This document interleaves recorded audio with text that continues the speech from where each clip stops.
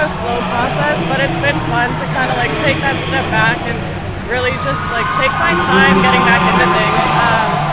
It's just been like 2 weeks after surgeries when I started working out in the weight room, just doing like arm workouts, and then I've slowly been progressing. I'm now like biking and swimming, and I do a bit more leg work now in the gym and everything. So it's been fun kind of like taking my time with it. I'm back in training, not full time yet, just because I really can't do absolutely everything yet, but at this very moment, it's not what I'm thinking about. I know like by the new year, hopefully I'll start getting back into racing a bit more, but as of now, I'm just